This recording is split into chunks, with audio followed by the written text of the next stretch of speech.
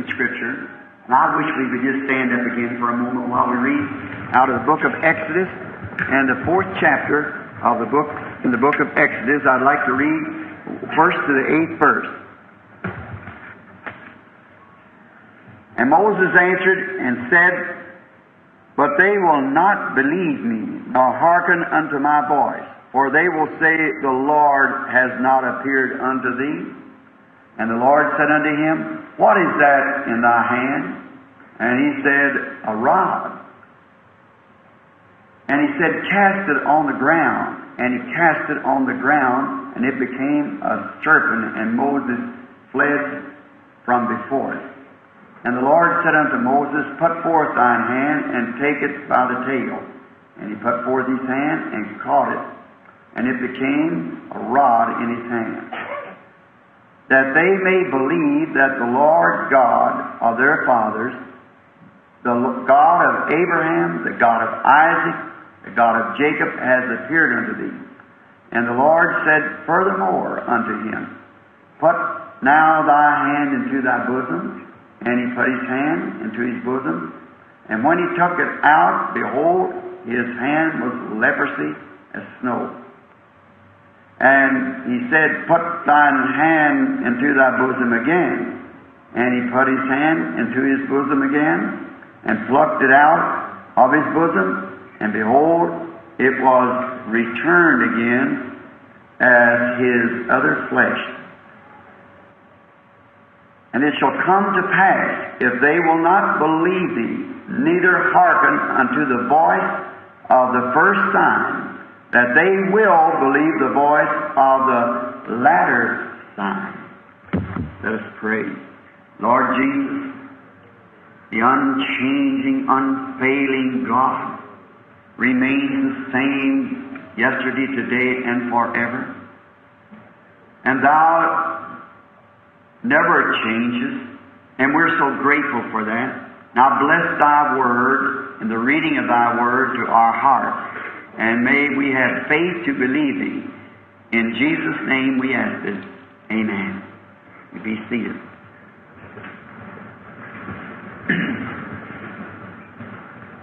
Now, you're one of the nicest audiences I ever spoke to. And I don't say that just to be saying it. It's true. And now I want to kind of take my time a little tonight and set this scene. So the purpose of doing this, I'm here to help you. And if I can help you or do something for you, well, make life's burdens a little easier for the Christian and bring the sinner to Christ, I'm a total failure for the kingdom of God. And I certainly want to be a blessing to God as He is our strength and life and health. Now, in teaching this, I want to, so that you'll understand. See, there's some things comes up sometimes that's so mysterious that people doesn't catch it just right. And I think if we make it clear, plain, many people like, if you don't explain divine healing, sometimes Brother Roy perhaps in a few minutes says it, but it's people that doesn't know just how to hold on to divine healing, especially when the enemy comes. Why, you can lose the battle. Very easy. Sometimes when people get sick after they've been prayed for, they think that's the battle. Oh, I lost it. That's the sign you got it. That's your sign. If you don't know your enemy, how can you do it in just 30 minutes each night for 5 little services and gone somewhere else? One of these days, I believe the Lord, while the great revival is kind of quieting across the nation, I'll ask the Lord, if it be His will, let me get a tent. Set it up. We don't have to rent anything, and have a morning service for the teaching with pastors and so forth. Maybe from 10 to 12. In the afternoon, the instructions on healing. And then that night, praying for the sick. Day in and out for weeks. And then not having Wednesday night or Sunday services to interfere, or just Sunday afternoon, so we won't interfere with the rest of the service. And that way, let everybody come that wishes to pray for the sick. And if the devil comes back or says anything, then we can come in and check it and see just what's taking place. You see, I think that would be a real blessing to the neighborhood, to the pastors and all of them that would know then they believe this. They absolutely believe it, or they wouldn't be preaching the Bible. Any Bible believer, a real Bible believer, punctuates every one of these promises of God with an amen. That's right. You can't believe it all. You say, well, I believe this, but I don't know about that. You've got the same interpreter that Eve had. He tried to interpret it to Eve. Oh, this is right, and that's right, and oh, that's truly that. But surely God said so.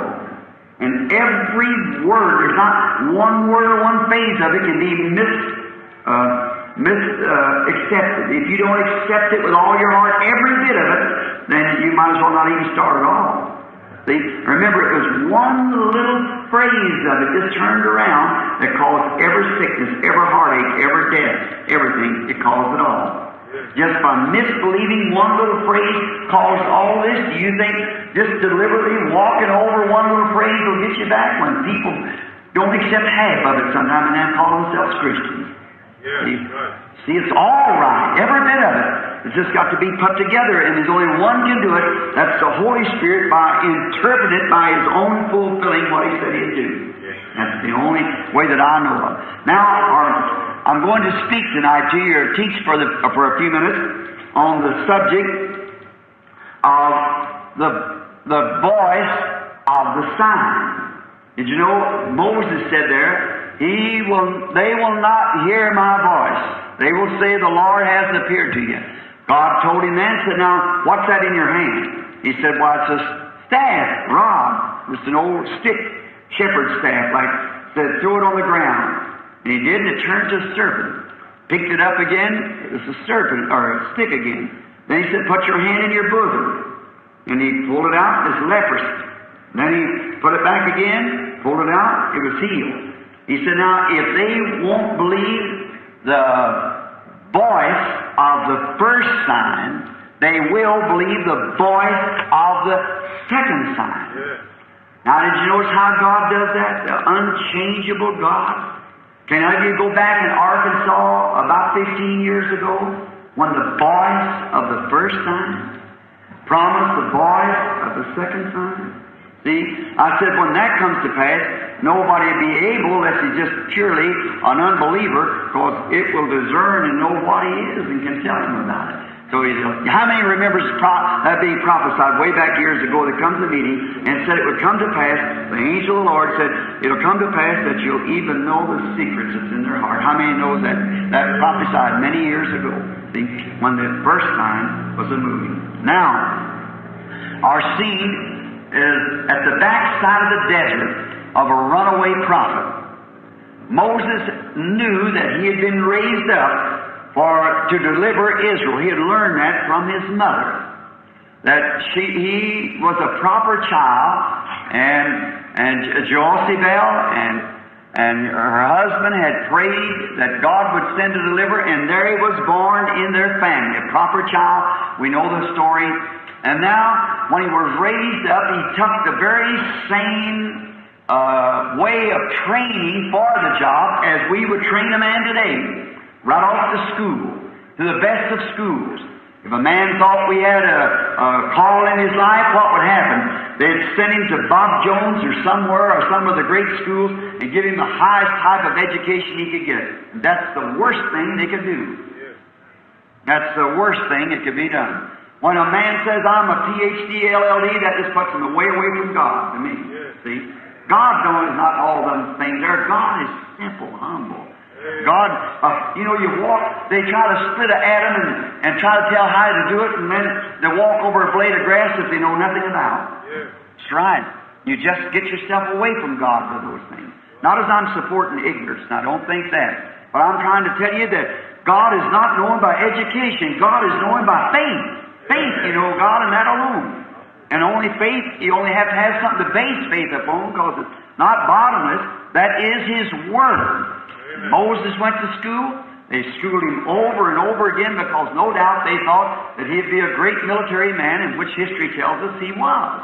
A great military man, and was able to take the armies of Egypt and become the Pharaoh of Egypt and set the people free and sent them back to their homeland or let them take over Egypt. Now that's really the way that they thought would happen. And so they trained him, and he could even teach the scholars some wisdom. He was really smart and educated, but that wasn't God's way of doing it.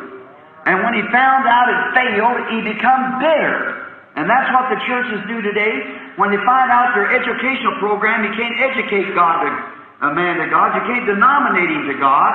God's got a way for him to come, and that's the only way God's going to recognize him. That's under the blood. You can't do it by saying, we'll all be Methodists, we'll all be Baptists, we'll all be Assemblies, we'll all be Church of God, we'll all be Oneness, we'll be this. That will not satisfy God, because His program that we've got to be born again and come under the blood. And so our schemes are only man-made, and they've started out a failure, and they'll always be a failure till we come back to God's way of doing it. That's the only way that God knows. It's under the blood. That's where He passes over. Many of you were down the other night, or Sunday afternoon, I guess, down there when I preached on the token. Hold the token before you. How many was down there? Let's see your hand. Well, I thought there's a group from here down there. And the token, that's the only thing God recognizes, and the token must be there, or the covenant, even and all. Just the token, and the token is the Holy Spirit. Now, we find that Moses, after doing this, he got bitter, so he just left Egypt and went out into the deserts, and there we find he married an Ethiopian girl, had a son named Gershom, and one day while he was walking along the side of an old familiar path on the back side of the desert there, herding sheep, he was attracted by a scene that was unusual. God is so unusual. He does things in such an unusual way, so contrary to science, so contrary to education, so contrary to sometimes man's theology. Just contrary to that. God does that just to show He's God. And to do that, He has to take somebody that knows none of these things so that He can work through that person. When Jesus come, why didn't He take Caiaphas, the priest that was trained and ready for the job? He went out and got men that couldn't even sign their name. Ignorant and unlearned, the Bible said they were. Because God takes nothing to make something out of it. See? And whenever you get to a place that you feel that you're nothing, then you're just about ready to come to God. When you get to a place that you know nothing, but you want to know something, then He'll reveal Himself to you. Now, notice, when this unusual thing never had happened in the world as we know of, it was just the time of the Exodus. The Exodus was at hand. And when Exodus means being taken out, brought out, and now we find out that usually just at those joint crossroads of an Exodus, the unusual begins to happen. I believe we're there again. I believe we're there at the Exodus of the bride to go meet the bridegroom. I believe the Exodus is at hand.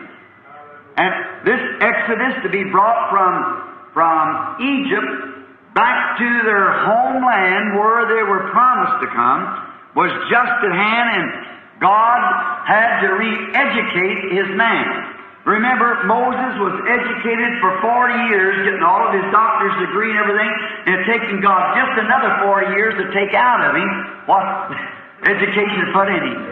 40 years in the wilderness. What take it out, it was to put it in. Then in all this great thing was out of him, God appeared to him in a form of a burning bush. Now I'll show you that it was out of him.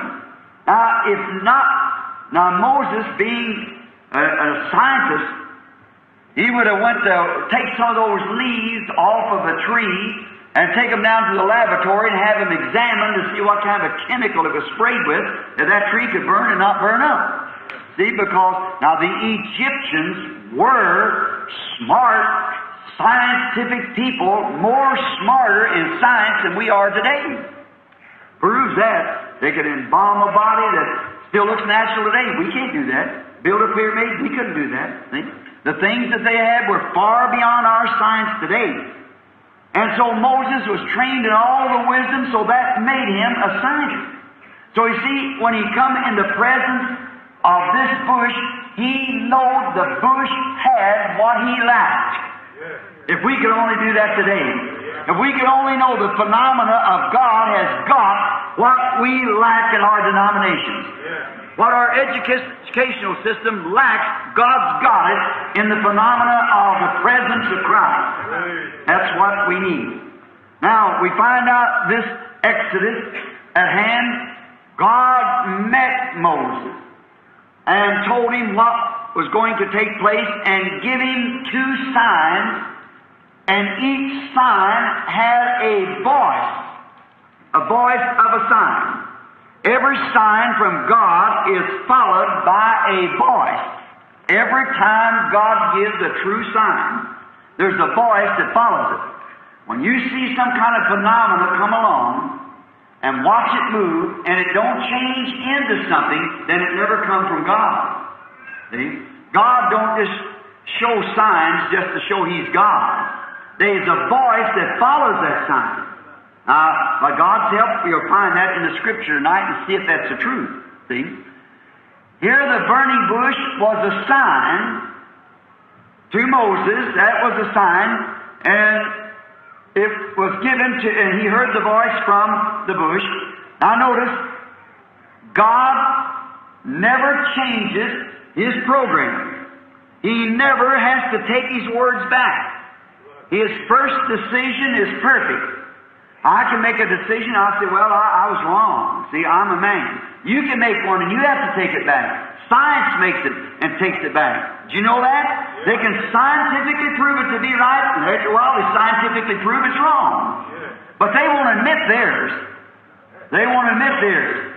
Now, a French scientist about 600 years ago or something like that, rolling a ball at a certain speed around a globe, being the Earth, or 200 years ago, I believe it was, something like that. Anyhow, he scientifically proved by the raising of this ball at the speed, if someone would go the terrific speed of 30 miles an hour, anything traveling upon the Earth at the speed of 30 miles an hour, gravitation loses hope to be taken off the Earth. You think science goes back and recognizes that? No, they're going on and on and on. See? But ministers are always trying to refer back to what somebody else said, way back behind them, instead of what God said do. We're climbing the tree of faith. See? And God never changes His program. You can rest solemnly on what God says the first time. He ever has to stay with that. He cannot, and never did at any time change it. Because if He does, then He's finite like we are. He makes mistakes. He has to apologize and go back. But He is the source of all wisdom, source of all power, infinite, omnipresent, omniscient, omnipotent. See, He's God. If He isn't all those things, then He isn't God. But He has to be that to be God. Now, God never did use some man-made program to honor Him. Unless just put it to disgrace. God always uses a single individual. Just one, never an organization, never a denomination. He uses one single person because we're different, all one from another. There was never 2 major prophets on the earth at one time. Never. He doesn't do it because He just speaks to that one. When that was gone, He raises another to speak at that time. Remember, that's always been His program. Now, we find out here the burning bush was a sign. It was given to attract the attention of Moses. Now, that's what God gives a sign for, is to attract the attention of the people. That's what a sign is for, to attract attention. You know, we go down through the Scripture here as we teach it now for a few minutes, and find out if that isn't so, that He gives these signs to attract attention. And then when He gets the attention of the people, then the voice of the sign begins to speak. Jesus healed the sick to attract attention, see? Then when He began to preach, it attracts attention. The burning bush was given to Moses to attract the runaway prophet's attention. And he turned aside to see what it was. Then the sign gave a voice. Yes. Amen. The sign itself gave a voice. Now, these voices and signs are to alert the people of God's Word is just about ready to be vindicated. Always the sign is to attract the attention of people. Now, many of you Bible readers are thinking now of different passages in the Bible, and we're going to come to some of them, that when a sign is given, it attracts the attention of the people because God is getting ready to speak. He wants an audience. Or somebody is going to listen to what He's going to say. Yes. See? Now, always does that. His Word alerts them of the sign is an alert to attract the attention of the people that the Word is getting ready to speak. Now, notice, He is going to speak by His promised Word, something that He said He's going to do. Notice, I have heard and I remember my promise. I heard their cries in Egypt. I remember what I promised Abraham. See what He's going to do? He attracted his attention. Now He's got His Word. He's going to give it to the prophet Moses because that was, is, and ever is His way of speaking. Amen. Amen. That's the way He does it at the beginning. That's the way He does it now. He ever does it the same. See, the Word comes to the prophet, and Moses was the prophet, and now he had to prophesy that he was going to bring Israel out. Didn't say how He was going to do it, but He was going to bring them out of Egypt. And then He had heard their cries and their groans and their prayers. They were only waiting for God. God was waiting on them. He had His prophet out there in the wilderness, but He was only waiting for the people to call Him into action. Yes. I believe He's got the same thing today, waiting for His church to call it on the scene so He can act. The promise of today is ready, but He's got to get the people to praying and groaning like they were down there. Then it'll come on the scene. Yes. Moses was out in the wilderness holding there for 40 years. The people rejected the sign, the thing he did down there, and killing the Egyptian. It wasn't God's way. So He put him out in the wilderness and re-educated him out to the phenomena. And now he's ready.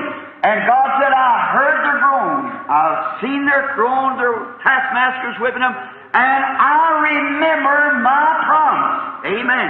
See? Amen. He's ready to speak now. He's got everything in order. Now, He shows the phenomena that attract the attention of the prophet. When the prophet got down there, he showed the phenomena because he was God's voice. Amen. How could a man pick up dust and throw it and say, "Thus saith the Lord"? Not a flea in the country in a couple hours, and then everything's crowded full of fleas. Not a fly nowhere at all, and He said, "Let there be flies." And the first thing you know, a big old blowfly began to fly around, and they were gloating the people everywhere. Yes. What man could do that? It was God. Amen. Using that prophet, making His Word a sign to give a call when they're going out of Egypt. Now, watch real close now. He is going to speak, so he has to attract the attention by a sign, and the sign's voice is what he's going to say. His word, His promised word is going to be vindicated now. See, I made a promise that I would take them out by a strong hand. I'd show my power in that land, whatever He's going to do. I made the promise to Abraham. Here he is ready to do it, so he gives a sign, a pillar of fire laying back in a burning bush. And he tells Moses, "Now you're going to be my mouthpiece. Go on down there and I'll be with you."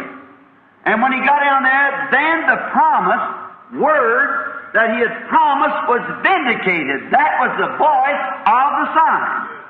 You get it now? Notice, I have heard their groans. I remember my promise. God never changes. He always does it in the same way. The coming of a prophet is the sign that God is ready to speak. Yes. Now, search the Scriptures. See? The Bible says God said Himself He did nothing until He revealed it to His prophets. That's right. He does it to them because it comes to Him. That's His servants, you know. All right? The coming of a prophet is a sign that's overlooked by the people every time. They overlook it. They never get it somehow, unless it's those who have got their eyes open to see it. Those who are elected to see it does see it. But the coming of a prophet was a sign that God is ready to speak, because if God ain't going to speak, the prophet wouldn't be on earth. I remember that. He wouldn't be on earth unless God was ready to speak, and that's the way He speaks us through those channels. Yes. The unchanging God never did do it any other way. Amen. Notice, this is always God's way of making His voice known to His people. He sends His prophet and gives a sign, and then takes His voice that's been spoken before on His Word and vindicates it by this man, and they know that it's His voice because it's a promised word of the day. Boy, if people could only see that. If they could only stop just a moment and realize that, you see, there's no way to make them believe it. There's not a way a man, God Himself, can do it. Make the people believe it. They've got to believe it, and if there's nothing there to believe with, how can they believe? No matter what you do, the Bible said, though He had done so many miracles, yet they could not believe, because Isaiah foresaw it. He said they got ears and they can't hear, eyes and can't see.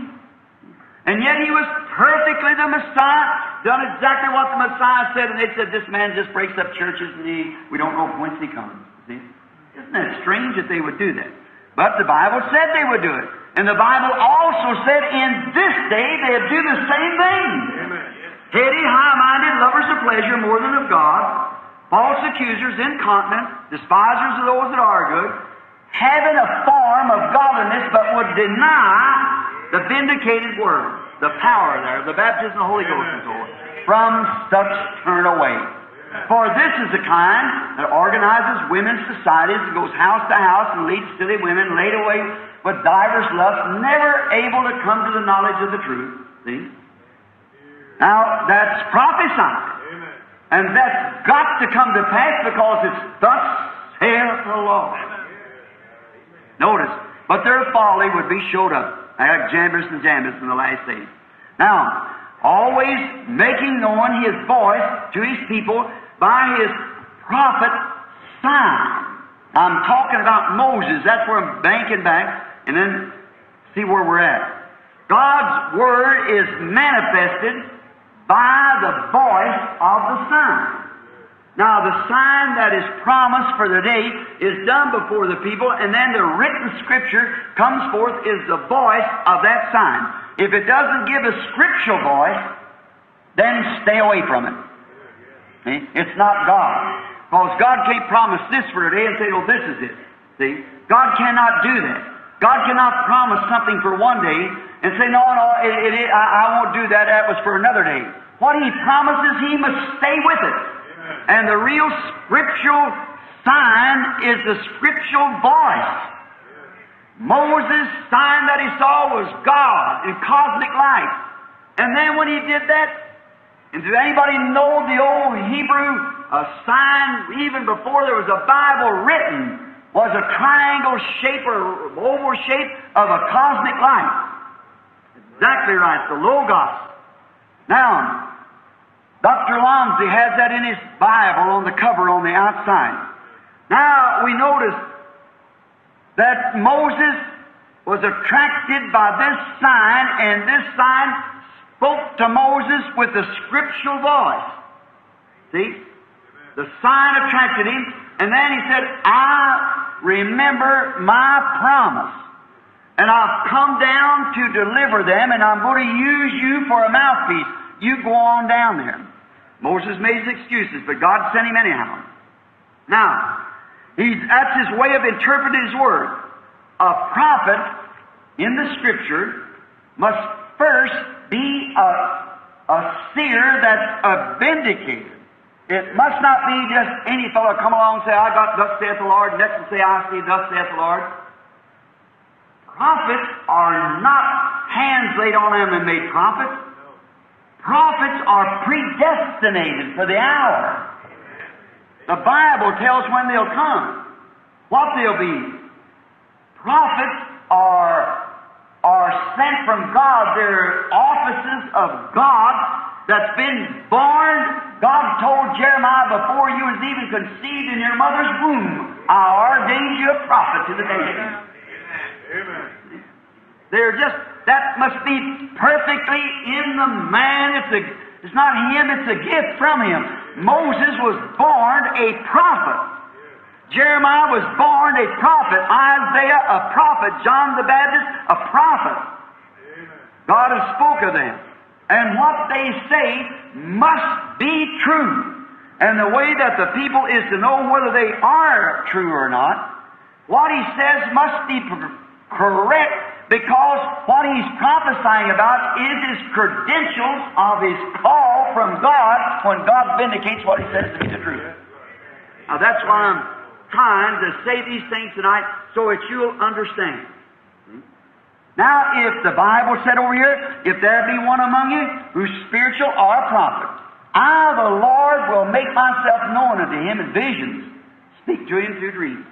Then he says, if this prophet says anything, and it doesn't happen, then don't you believe it. Now, that's no more than good sense. But if what he says comes to pass, then you must fear him because he's with him. Now, we find out what Moses said come to pass. Amen. See, that made him a vindicated seer. That was his credentials. Because what he said happened. He said, about this time tomorrow there'll be fleas all over the ground. And there was. Amen. This time tomorrow there'll be so-and-so. And there was. It was hit exactly on the dot. Not just a haphazard, so many man today, if you excuse this just for a minute, and I'm no judge or just passing a personal opinion. Many men has raised up good spirit-filled man, and they go out, maybe the Lord give them a gift of prophecy. Now there's a million miles difference between a gift of prophecy and a prophet. A gift of prophecy must be judged by 3 before it could even be passed into the church. We know it's the same as speaking in tongues. It must go before 3 judges before it can even be given to the church. Now, we find out. Now, as these men go out sometime, and then people begin to press upon him. Oh, brother, what will you say? See, he goes by impression. See?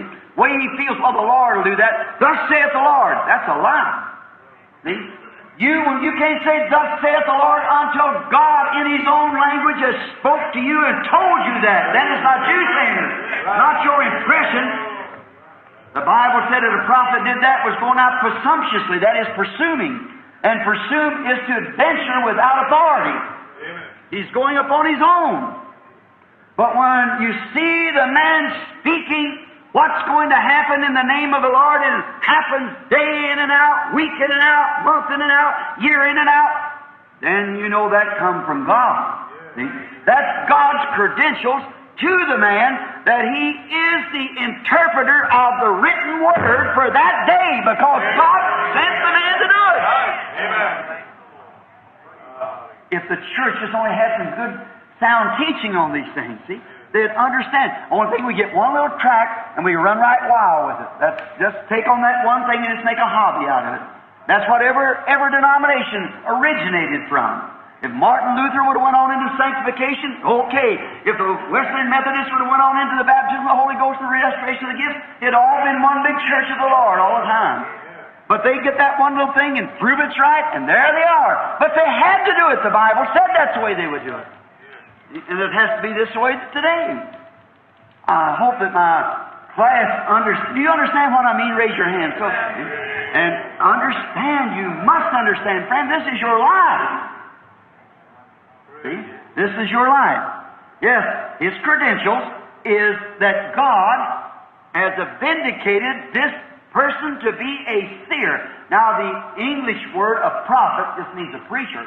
See, every preacher is a prophet because he's foretelling something.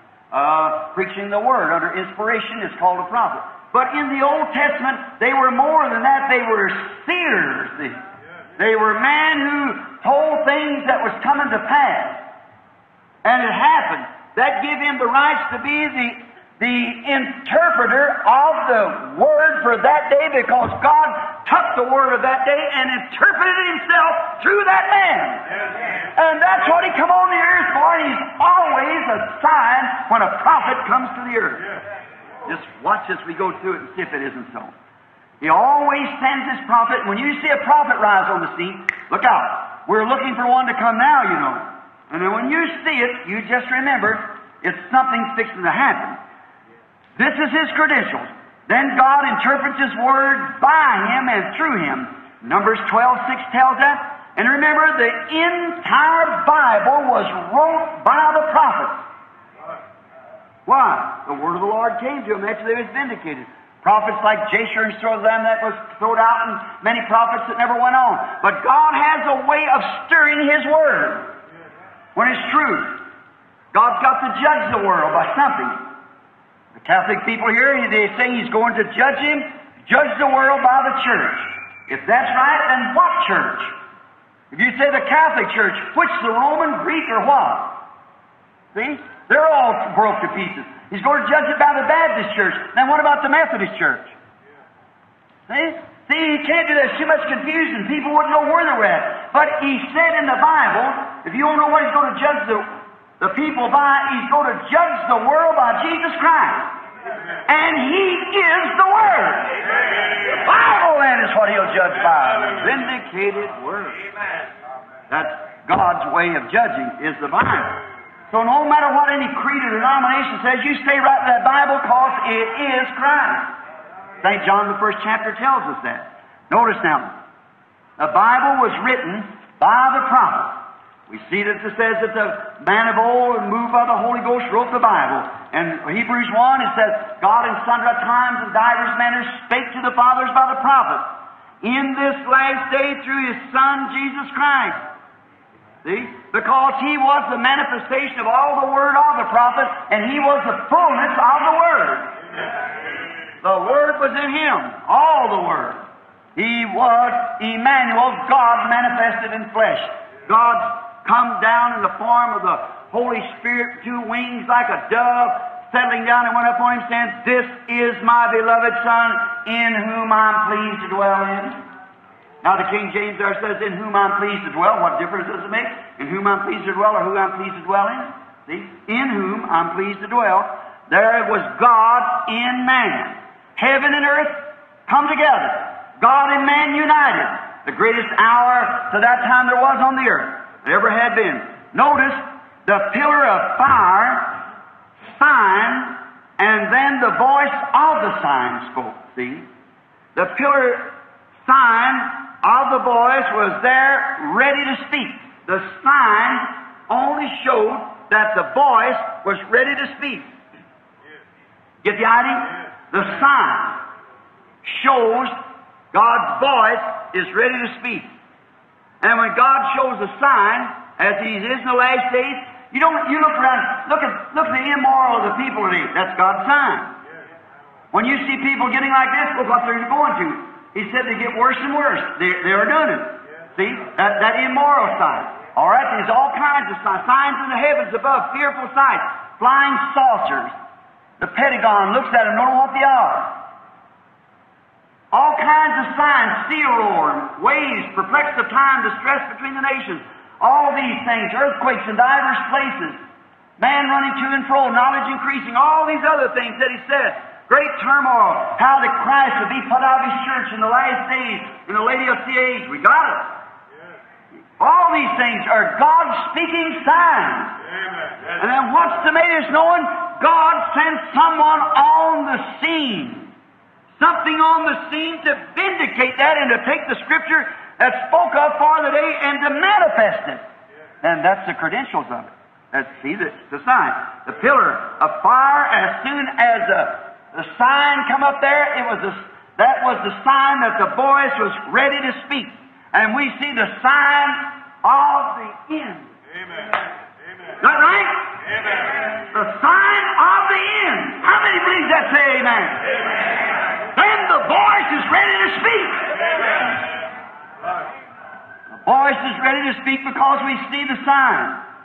The pillar of fire was there to say that the voice was ready to speak. Also, it must be a scriptural sign. Must be a scriptural vindication of the word that's promised for that day. How perfect is God's order in each time. Now listen, let's go back just a moment, your little thought.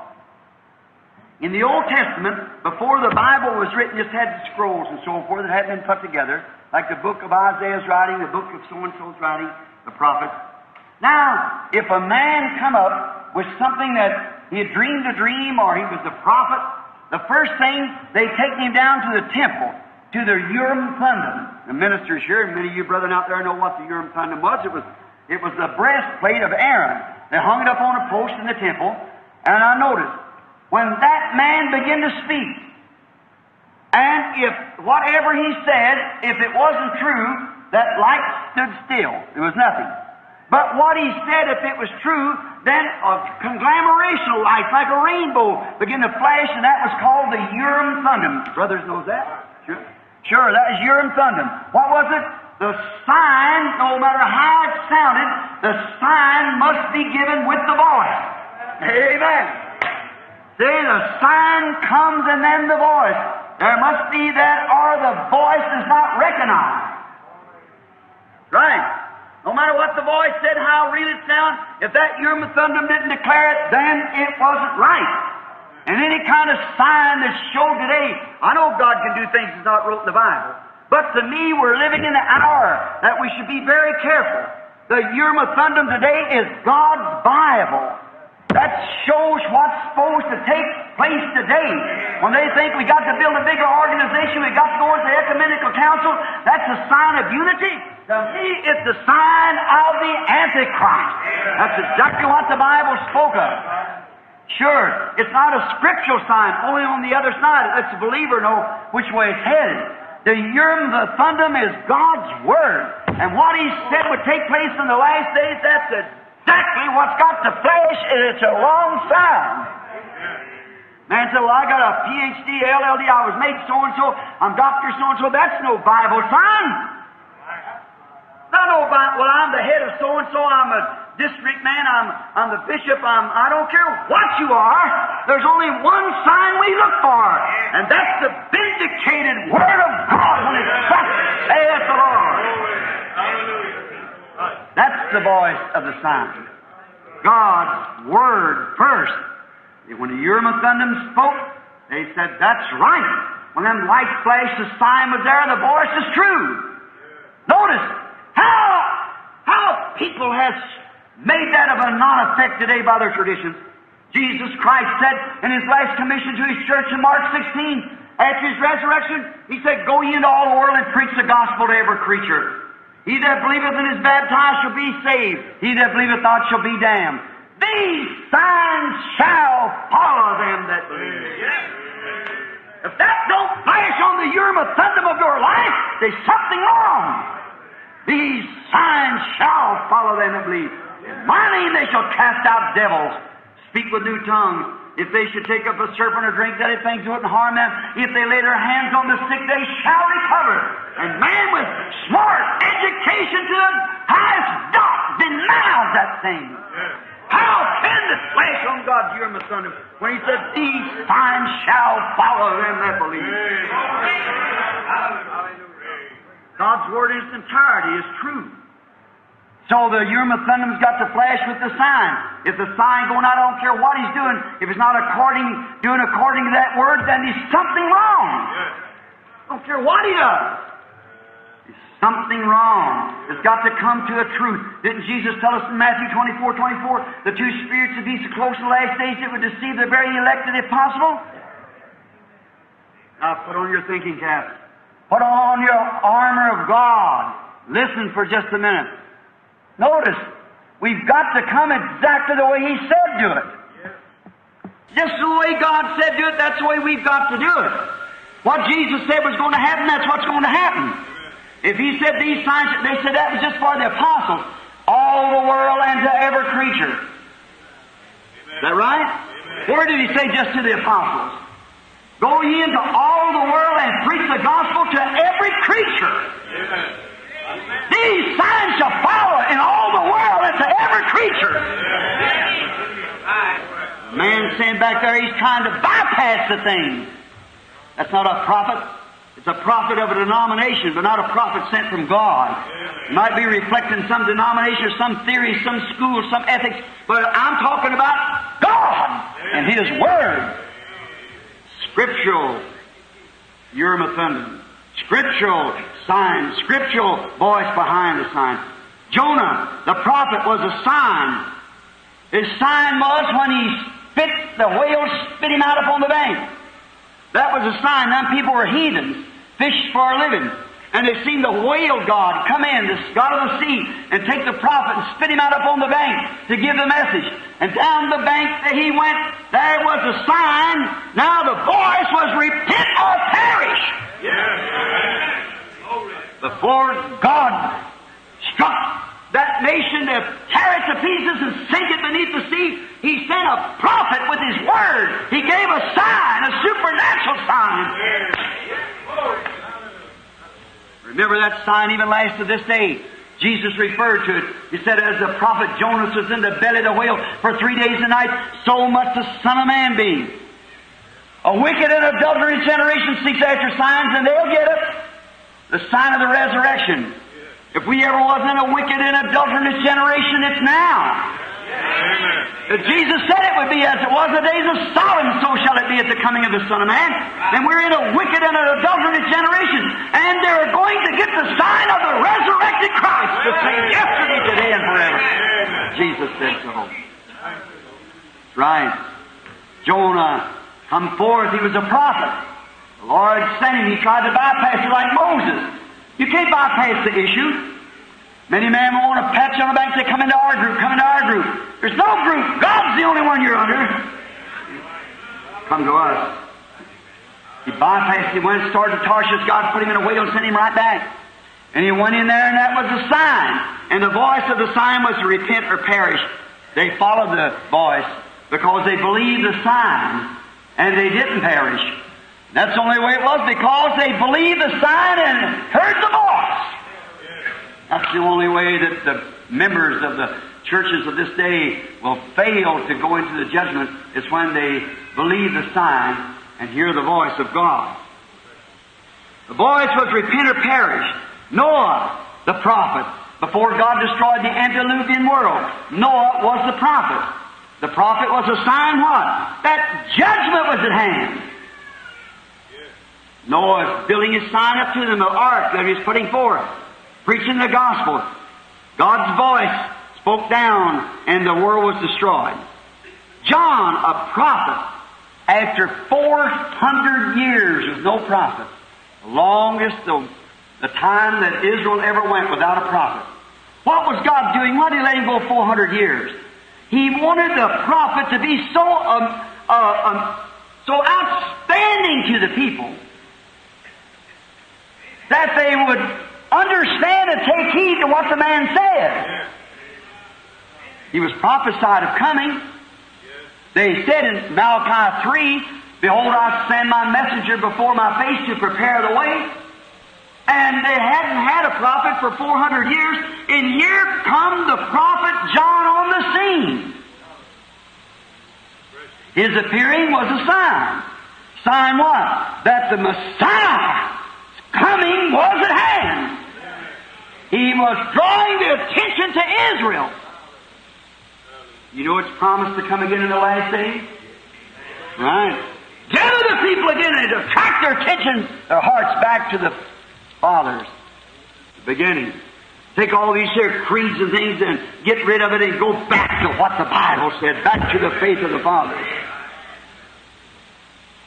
Vindicating God promised to do. Notice, now His appearing was a sign that the Messiah was at hand. 400 years. And did they receive Him? They didn't believe Him.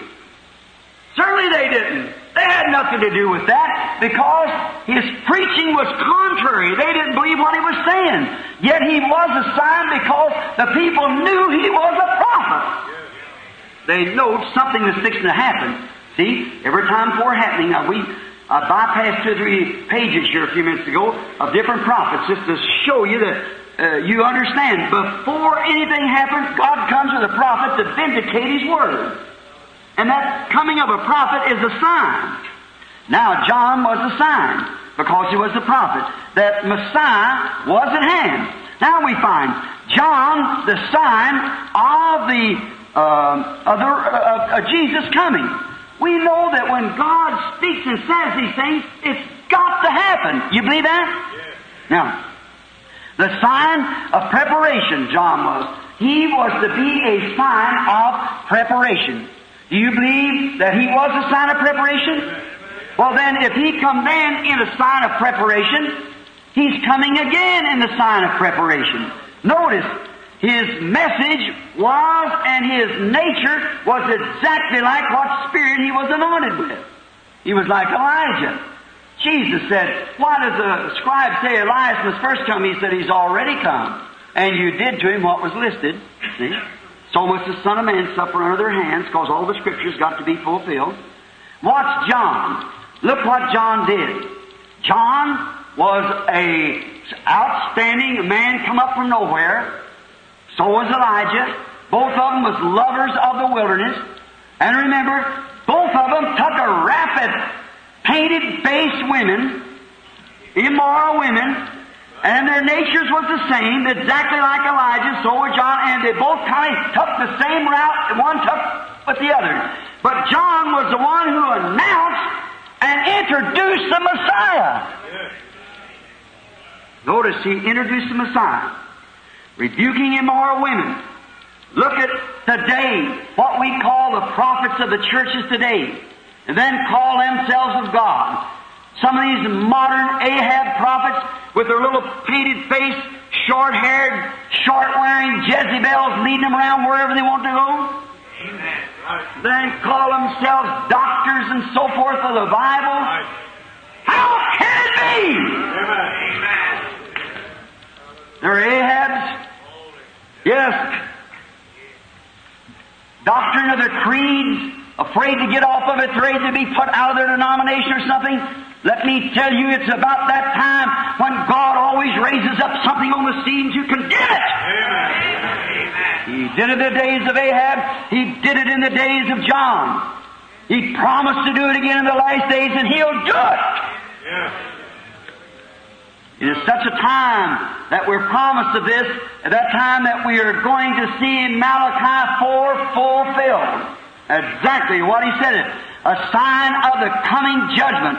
Burning fire that will destroy all the unbelief, and the righteous will walk out upon the ashes of the wicked. It's promised, it's prophesied. It's thus saith the Lord. It's got to be. Amen. What's His voice going to do when this man comes on the scene? It's going to be revealing Jesus Christ's promised Word. Amen. That's exactly the only thing it can be. For the Bible said in Hebrews 13:8, He is the same yesterday, today, and forever. Amen. Right. He also said in Luke 17:30, like it was in the days of Sodom, so shall it be in the coming of the Son of Man, when the Son of Man will be revealed. The Son of Man is prophesied to be revealed, and what kind of a revelation will it be? It'll be the revelation of His living after being crucified for 1900 years and is raised from the dead and is alive with us. He will be revealed, because exactly the same things that they did at Sodom has got to return again. You can interpret it any way you wish to, but there it is. It's just the fact that interprets itself. The Word don't need any interpretation when it's doing it itself. Revealing Christ in the promise of the age.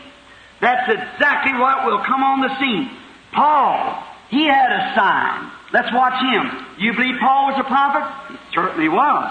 Now notice, Paul came on the scene and saw a sign. What kind of a sign did he see? A pillar of fire. On his road to Damascus, being a Jew, Jesus had been died, crucified, rose, ascended into heaven, and Paul was on his road down to Damascus when a great light struck him down, and he cried, Lord, who are you? He said, I'm Jesus. And he was told that he was called to be a chosen vessel. Amen. a chosen vessel. Now notice, what did Paul have the rest of them didn't have? He had the abundance of the revelation of the Word of God. Because it was Paul who recognized that Jesus of the New Testament was Jehovah of the Old. Hallelujah! He had the revelation of it. He wrote it and revealed it because God permitted it to be added to the Bible. And the Word comes only by the Bible, by the prophets. And so then God revealed to Paul, and he wrote the letters inspired, and God put them in the Bible. Oh my! Revealed that He is Christ of the Old Testament. Because he met Him, he couldn't understand how that pillar of fire was. That was the one that led His people out of Egypt. That was the one that been with the Hebrews all through the age. And here He is. He's seen Him. He said, Lord, what is it you want with me? He said, I am Jesus. He's seen that this one that had led His people, that He knowed all the time that Moses met, the I am ever present, same yesterday, today, and forever, was manifested in the flesh. It was His revelation. He had it above any of the rest of them. And He had it so great until except He get exalted above the abundance of the revelation that was given to Him. Oh my! What did He do? His revelation then was prophecy for today. It was the voice coming forth, wrote in the Bible to be vindicated today again. Hallelujah! Amen. It's the voice being vindicated. Again, what He wrote because He was God's prophet, revealing. The sign was speaking of something. And we notice now that Jesus, when He came on the scene, notice He was a prophesied word. He had a ministry to fulfill. You believe that? Sure, He had a ministry. Notice to be fulfilled. What was written of Him? He said that the other night as I spoke to Cleopas, them old fools and slow of heart to believe the Word of God. Don't you know that Christ should suffer these things? Didn't all the prophets speak that He should do this and then enter into His glory? He has to fulfill everything that He come to heal, that it might be fulfilled. He did this, that it might be fulfilled. Everything He done was to be fulfilling because He had to be the voice of that Scripture. Amen. But before He done it, He went forth with a healing ministry. Healing the sick. Everybody wanted to see the signs, sure. They believed the healing. But the voice changed it. Amen. One day when He said, I and the Father are one, that was too much for Him. Amen. You make yourself God being a man. Yes. When the sign, they believed it. But when they had a voice behind it, a ministry that followed that sign, amen, they didn't get it. That's where trouble set in. Remember, He chose 12. He said He chose them before the foundation of the world. He said, I chose 12 and one of them's a devil. Paul had to take that place to be the chosen one. Notice, and when he did one day, he began to speak to the people. And he said, except you eat the flesh of the Son of Man and drink His blood, you've no life. What would doctors say about that? Now, he never explained it. He never said it. He just come for so many. Them that He foreknew, He come. He said, no man can come to me except my Father draws him. And all the Father has given me, they will understand it. They'll come. They'll come. They'll understand it. The one the Father has given me, whose name's on the book of life. He comes to redeem them. Now we notice that in that great hour, He said, except you eat the flesh of the Son of Man, drink His blood. Could you imagine what people thought? Is that man out of his mind? Does He want us all to turn cannibal? And now perhaps He'll go out somewhere and kill Himself and we're supposed to eat His flesh and drink His blood? See, they never understood it. He told Nicodemus that if I tell you earthly things that you don't understand, how are you going to understand heavenly things if I tell you? See? So we find out they didn't understand it. So the congregation dwindled away. So then He said again, when you see the Son of Man ascending up from whence He came, then the 70 ministers, the whole association said, what is the matter with this man? The Son of Man ascending up, and here we eat with Him, sleep with Him, fish with Him, out in the mountains with Him, lay out on the deserts with Him, around the creek banks with Him, and then in both seen the cradle He was rocked in, talked to His mother. No, Joseph is supposed to be his father. We know all these things. Then he said, the Son of Man is going up from whence he comes. Oh, how can that be? See, but he was the Word. They failed to see that he was the Word. As I quoted the other day, one of the most outstanding scriptures, that when Jesus, at 12 years old, when they left him at the Feast of Pentecost, was gone 3 days and couldn't find him. They come back. Mary had strictly testified that the Holy Ghost overshadowed her and brought that child. But when she found him in the temple disputing with them lawyers, what did she say? She said, thy father and I have sought thee with tears. What did she do? She condemned her own testimony, calling Joseph his father. Now, if she's the mother of God, what about that? What's the word always is corrective? That little 12-year-old boy, never a day in school as we know of. Just a child. He never knew what he said it, perhaps. But watch what he said. Know ye not that I must be about my Father's business? Amen. And he's the Word today. He's the same yesterday, today, and forever. Know ye not?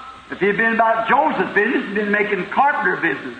But he's about the Father, Heavenly Father's business out there busting up now organizations they had up there and all that scruples. He was tearing it to pieces, and they was astonished. A little boy like that knows that. It was God speaking to him because he was the Word for that day. Notice how perfect that is. Christ is the same yesterday, today, and forever. His revelation, we find out, is the same. He started healing, and when he did, everything was fine. But then, when he began to, the voice begins to speak. Unless you eat the flesh of the Son of Man. Well, the congregation walked away. Oh, that fellow, we don't want to hear him no more. That fellow's out of his mind. They forgot all that he had done. The manifestation. They didn't read the Bible to see the hour they were living. Sure, he was an odd person. God does it that way. They say odd things. Why couldn't Micah agree with the rest of them Israelite prophets down there before Jehoshaphat and them? See? Why couldn't? He had the word of the Lord. He had to say. He said, I always say what God said. And they had scriptural authority to show that they were right. But not all the Scripture. Jesus said it's also written. See? They didn't understand.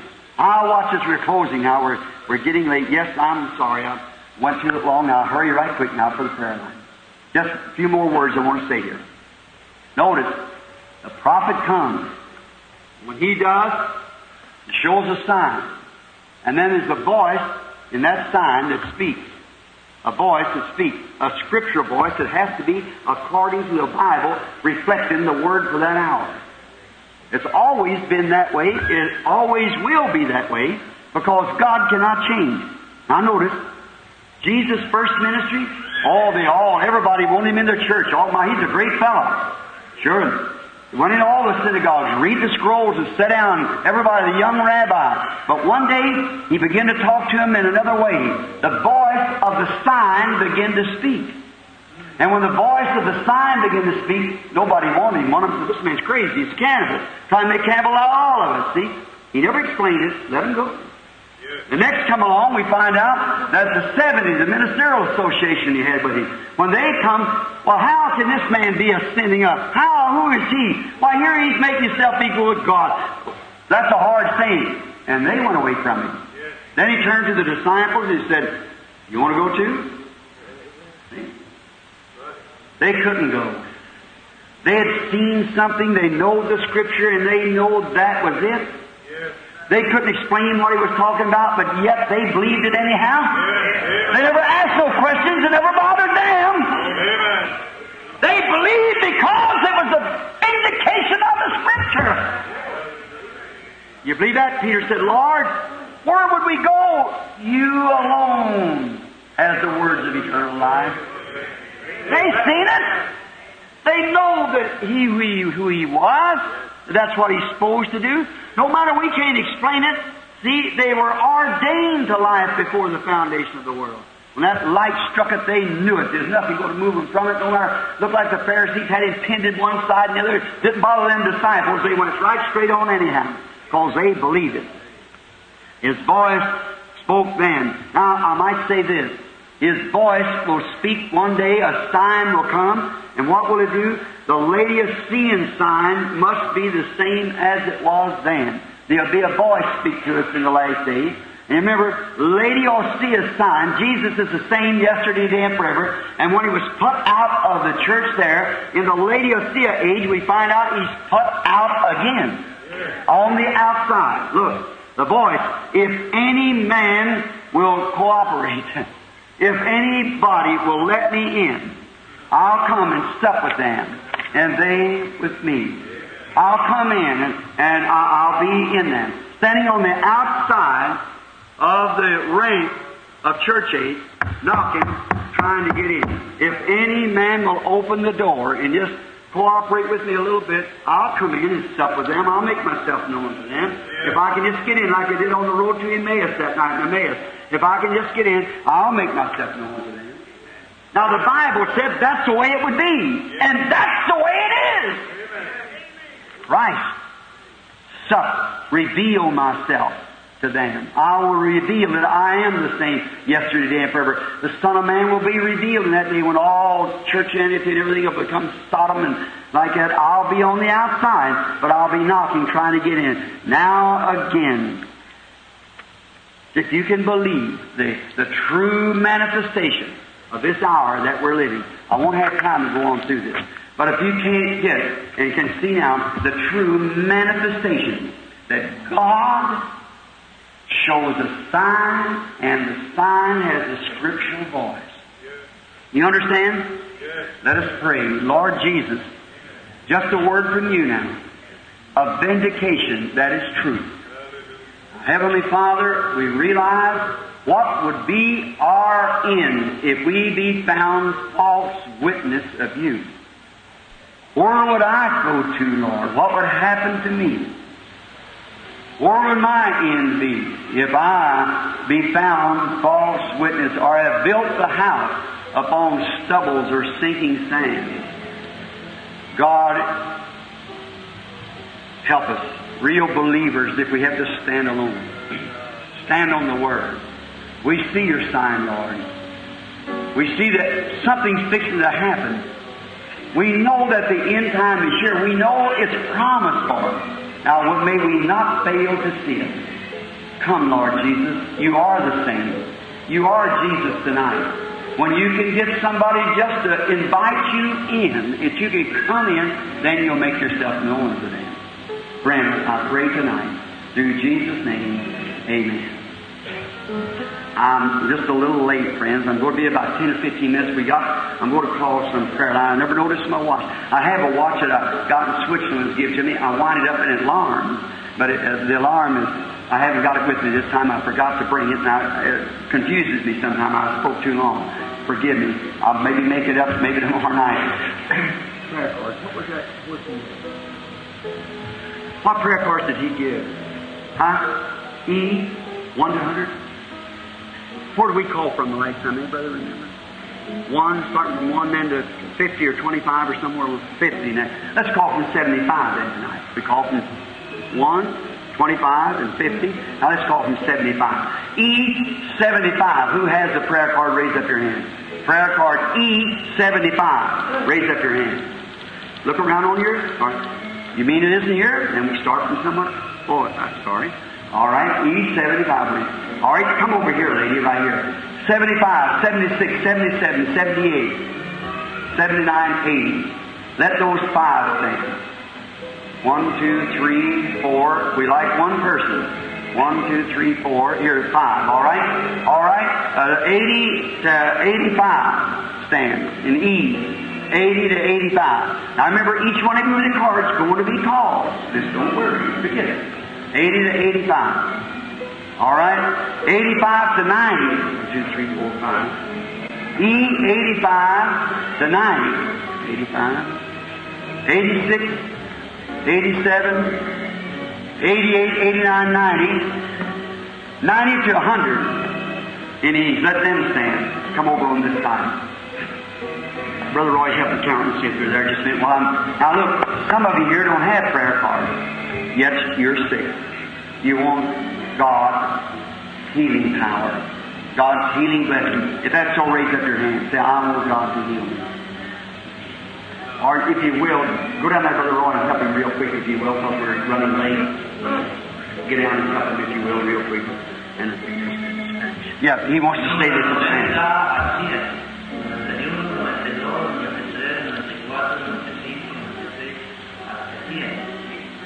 He said that. See, here comes one now that wouldn't come. See, you'd be surprised how it is overseas. Maybe like one time in Africa, I had 15 interpreters standing there before about 200,000 people. And I'd say, Jesus Christ, the Son of God, and it would go all down this line and way down that line to every tribe. And then you come back and you have to think what she was saying, and it's just different. Oh my. But I've seen 30,000 blanket natives gives their heart to Jesus Christ, breaking their idols on the ground like a dust storm. Llamó del número 75 en adelante. Ahora tiene 75 a 7. All right. Is there some of them missing now or something? Yeah, make sure. That's fine, brother. Say, did you ever, you know Brother Espinosa? No, I don't. He's down here. Anybody know Brother Espinosa? He was one who was with me over in Mexico City when that little baby was raised from the dead that time. I just thought you've heard the story of it, of course. It's in the businessman's voice and things. I want to go down there again sometime. Such humble people, and they really believe they were. You see, the church down there is always promising something, they never get to it. But here, in the Bible promise, we're at it. It's to us. We see it. And that makes it real.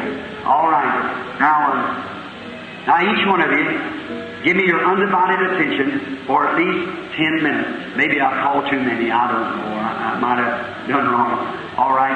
They kind of got them turned around there. Or just let them go on over into the line till they just as they are like that. Let's just begin to start with prayer. Get them a seat so they can sit down there for the Lord or something. I want to see people watching. See, there's one thing you can't do. You can't have a disturbance. The Holy Spirit is timid. How many know that? And you must be obedient during the time.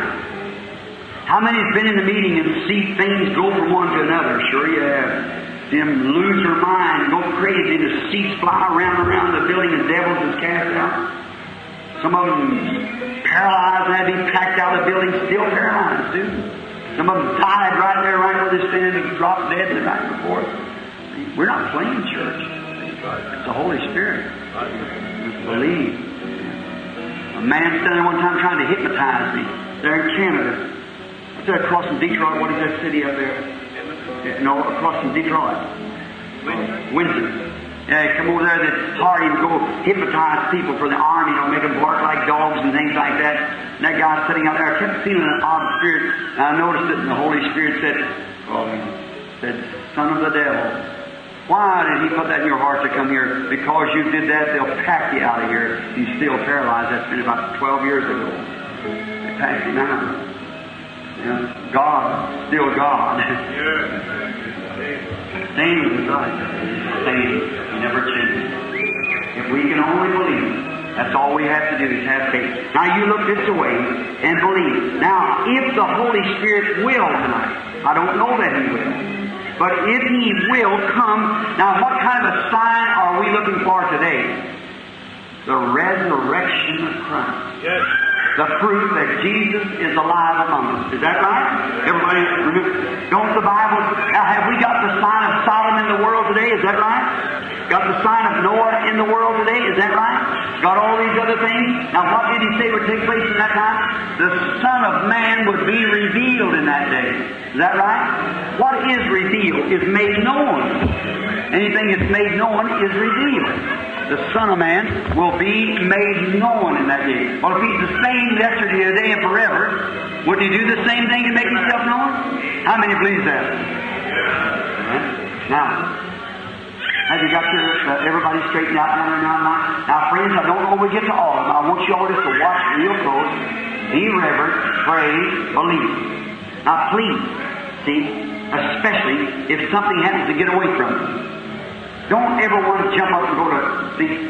About 2 months ago in my church, one Sunday morning, there's something Satan doing something to attract the attention of people.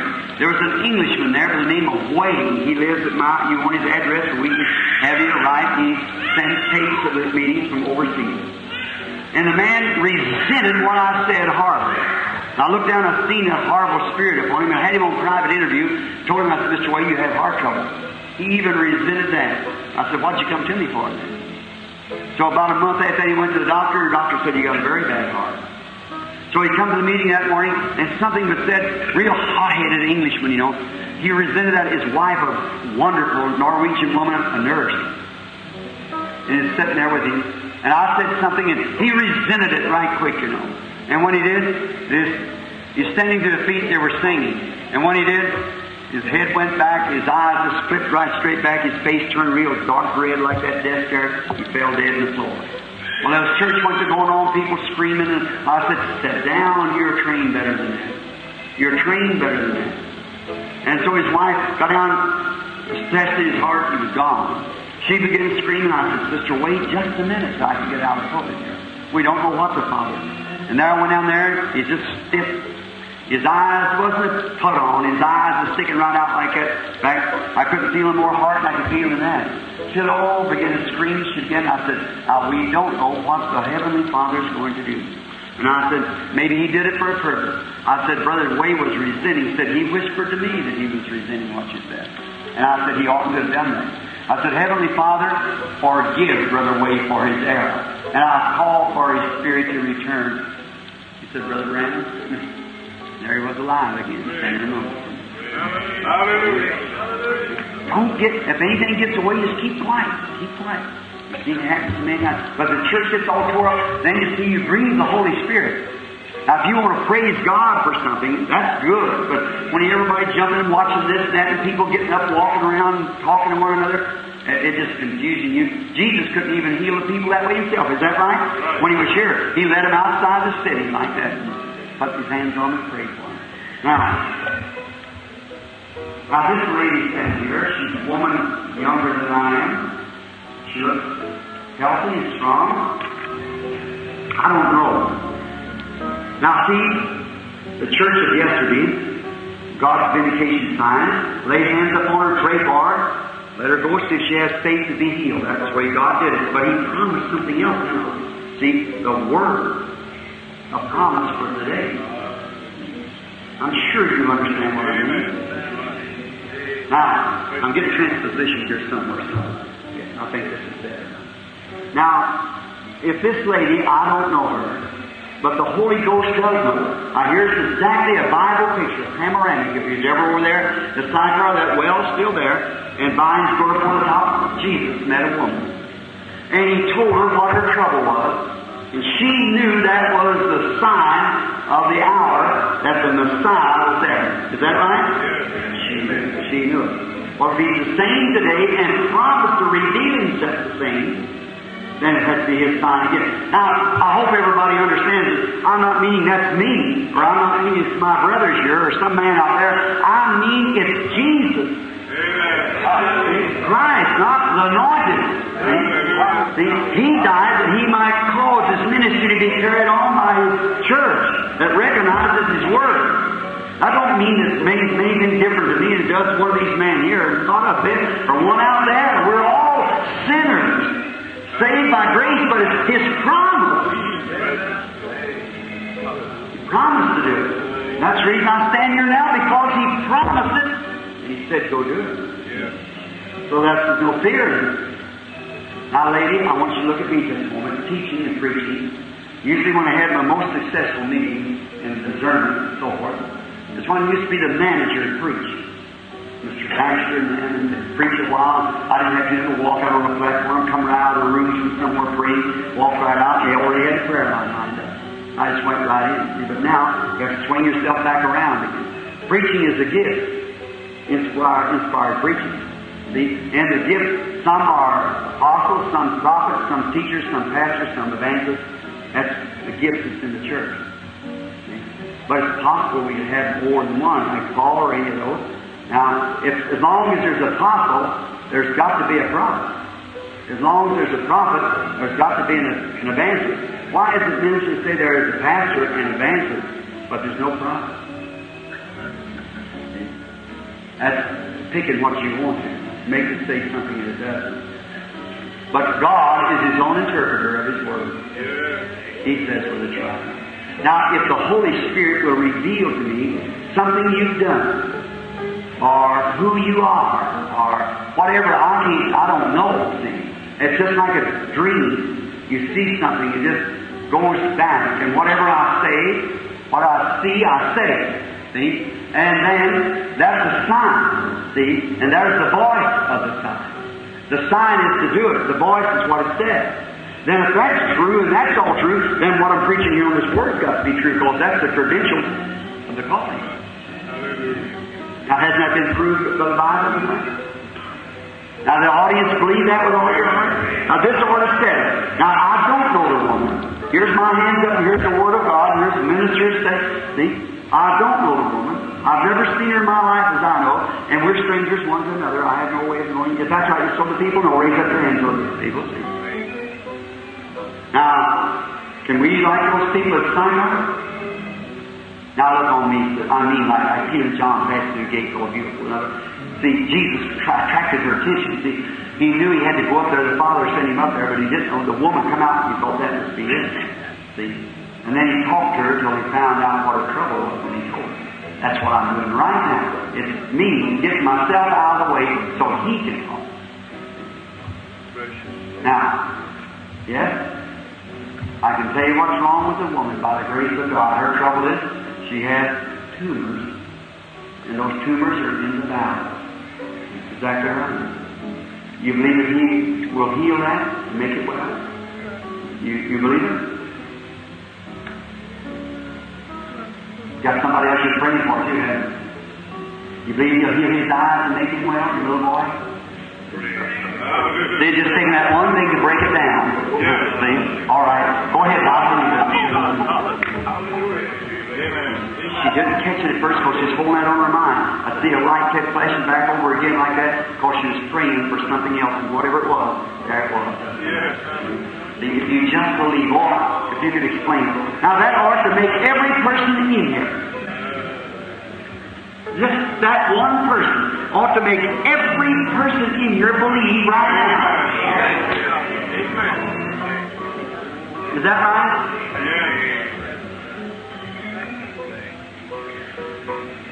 How do you do it? Now, we are strangers, one another too, like we are strangers. I have no idea about you, who you are, where you come from, or anything about you. But God knows about you. Now, He will reveal to me what your trouble is. Will you believe me to be His servant? Now be just as quietly as you can.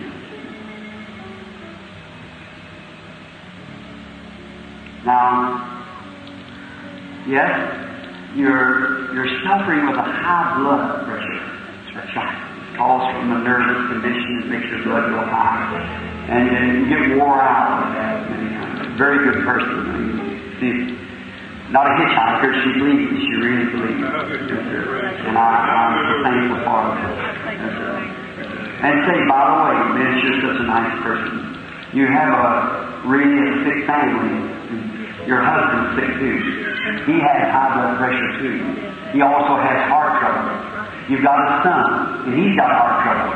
And then you got one that you're worried about. There's something dark. The boy's shattered. He's a drinker. He's alcohol and drinking. Is that right? Isn't that right? I'm sorry. Please now. I think you'll be all right. If thou canst believe, all things are possible to them that believe. If you can believe that what God said is the truth, that settles it. Don't you think that's right? Isn't that the truth? Isn't that what He said? He made the promise. So if He makes the promise, that settles it.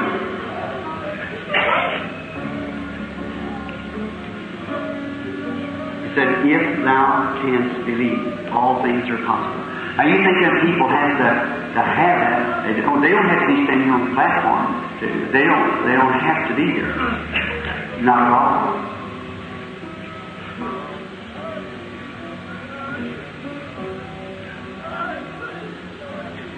She's just having a wonderful time with that. What about you out in the audience? Do you believe with all your heart? Every one of you?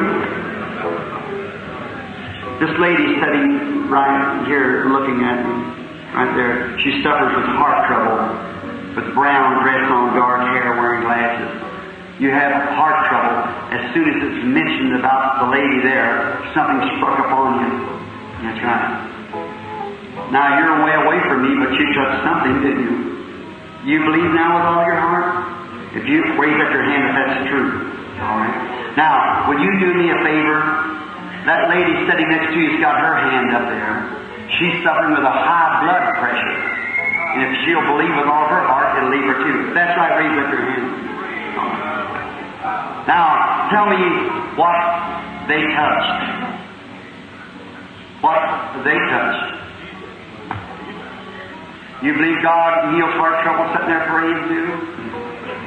You believe He'd heal your heart? He would if you'd let Him. He has done it if you just believe it.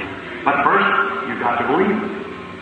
You must believe it. You're obligated to believe it because that's the only way that God can heal. You believe that with all your heart?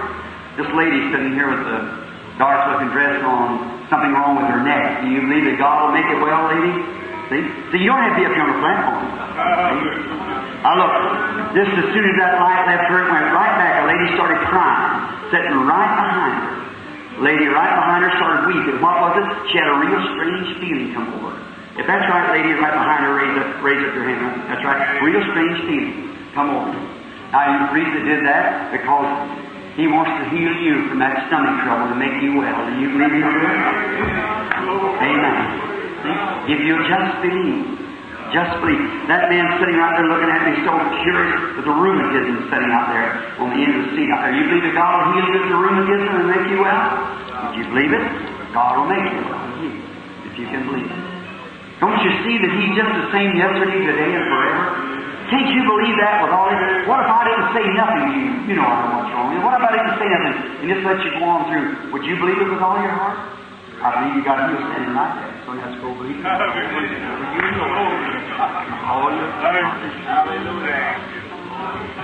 You believe that God heals you and can heal your dad too and make both of you well? You think you come out of the hospital with that heart trouble?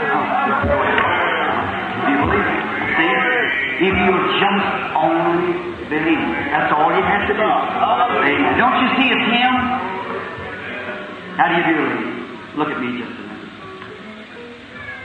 You have weaknesses. That's right. Your mother's sick too here, isn't she? She has heart trouble. You believe that God will heal your mother of the heart trouble? Say it, by the way, just a minute. Your husband gets healed of that stomach trouble too. Say just a moment. Your daughter has something wrong with her throat. You believe He healed that also? Yeah. Your grandchild has fainting spells like passing out. A little